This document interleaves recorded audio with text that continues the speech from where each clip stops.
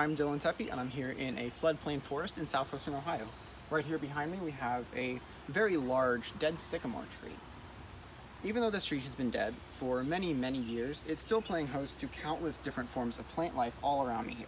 Even on the tree itself, we have grass, a mallow plant, and moss. But it's not just plant life. We also have fungi here on the side of the tree. And even if you look right here, there's a snail growing and living on this tree. This snail and the fungi too are known as detritivores or decomposers. And these decomposers are very important in the process of forest succession.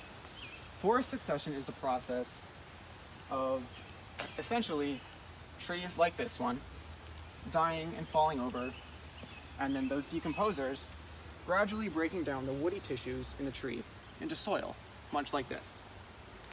This process is really important in moving nutrients and elements like carbon and nitrogen and phosphorus from the soil back up into the tree canopy and down again, countless times for millions and millions of years.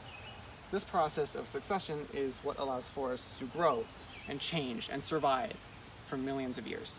This happens all the time in forests, not just in North America, but all over the world. This process also allows for forests to adapt and change when there are massive disturbances that may happen, like fires or floods or windstorms.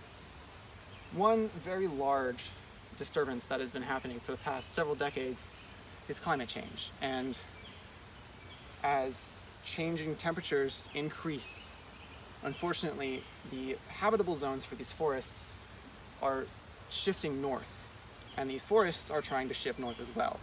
But unfortunately, the temperatures are changing faster than the trees can grow. So the forests are unfortunately depleting faster than they're able to regenerate.